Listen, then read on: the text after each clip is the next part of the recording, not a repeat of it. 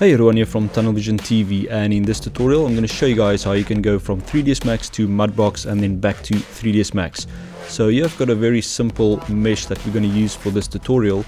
So before we can export this object to Mudbox, we need to create some UVs or UV coordinates for this object. So I found a really easy way that you can do that works almost with every mesh.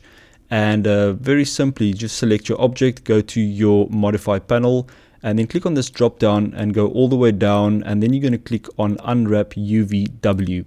Okay, and then on that selected, you're going to click on this polygon, and then you're going to click on open UV editor. And all you need to do here is just press Ctrl A on your keyboard to select everything, go to mapping, flatten mapping, and then click on OK.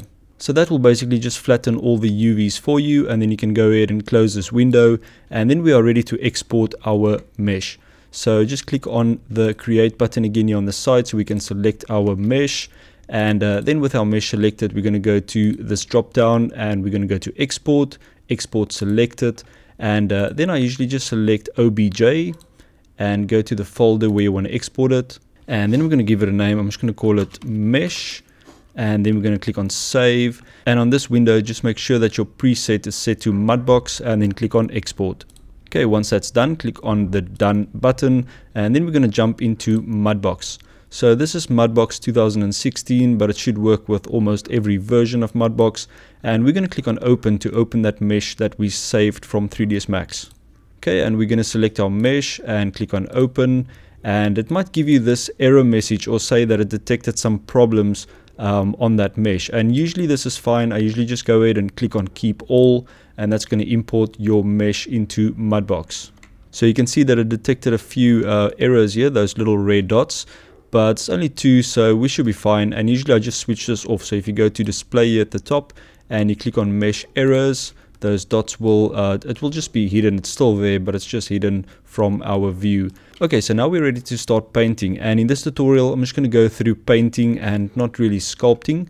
So make sure that you're on your paint tools menu at the bottom and click on paintbrush, and then you can set a color. So let's just do like a green, click on done, and you can obviously set the size of your brush here, and then you can basically just click once and it's going to ask you to create a new paint layer, and I'm just going to leave it paint layer, and then you can also set the size of that texture.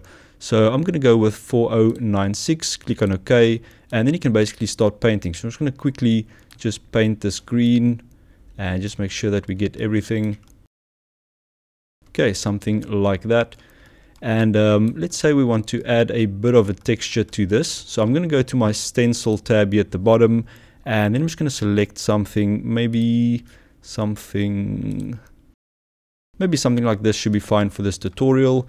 And then we're going to click on my paintbrush again, and I'm going to select a different color, maybe like a dark gray, click on done, and then we're just going to paint over that to just get a quick texture going here. Okay, so once you're happy with your texture, I'm just going to switch off the stencil, and then we are ready to export our texture. So really simple, what you do is you're on the side where you've got your layers. I'm just going to right click on the diffuse, and then I'm going to go to export channel merged, and then you browse to your folder where you want to export it to, and usually I just export it as a PNG, and I'm going to give it a name, just texture, click on save, and that's basically just going to save that texture to a PNG file. Okay, so back in 3dsMax, I'm just going to set my renderer to V-Ray. You obviously don't have to do this if you don't use V-Ray, and then I'm going to open the material editor.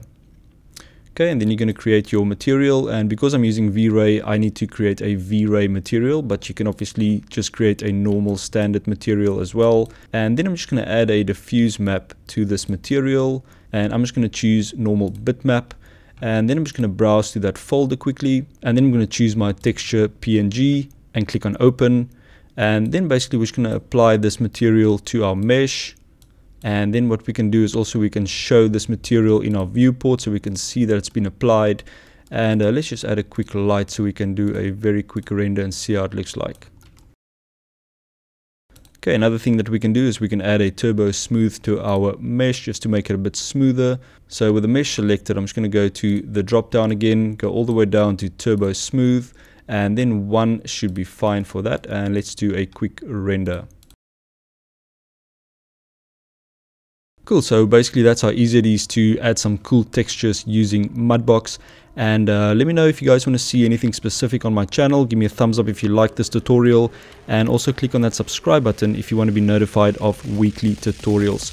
Cool, thanks a lot for watching, and I'll see you guys next time. Cheers, bye.